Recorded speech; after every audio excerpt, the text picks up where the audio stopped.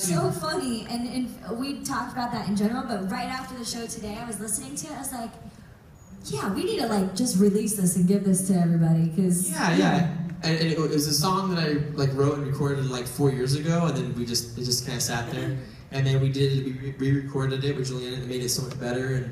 And yeah, we're gonna do a little cool video, probably like a little montage of the tour, you know, with the song, with it. We'll put it out there for sure, definitely.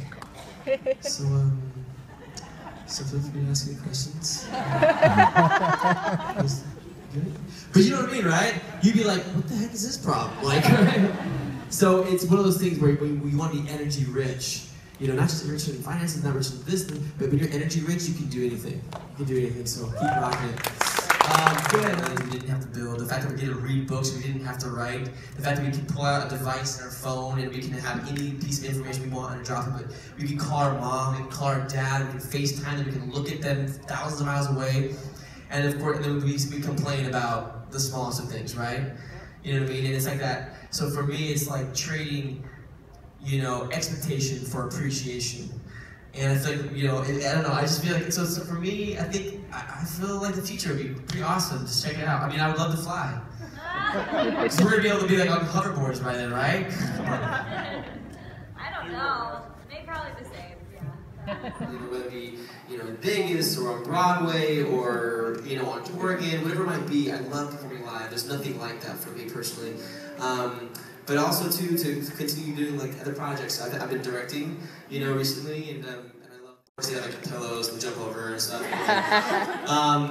And also Red Nose Day. I've known about Red Nose Day from the beginning because I lived in the UK.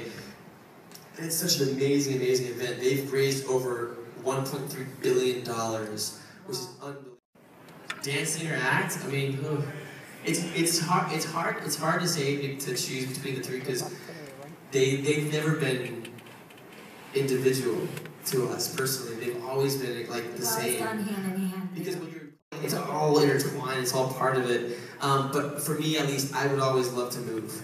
You know, I think it just makes you feel good. I'm very active and I love to be outdoors. Definitely. And actually, last year I lost my voice and I had. Because I obviously spent my whole life with him. He is my brother. I was really kind of the only one that could understand him. Like what? She's like, oh, he said. Yeah. But with that though. One of the reasons why we wanted to go on tour in the first place was, one, we love to perform, of course, but you know, we actually rehearsal and we were dancing. We were rehearsal dancing, and one of the guys was like, "Hey guys, if the girl hits you in the face, that's your fault." And I was like, "Whoa!" Julianne fly by, just jump off without any, you know, no warning.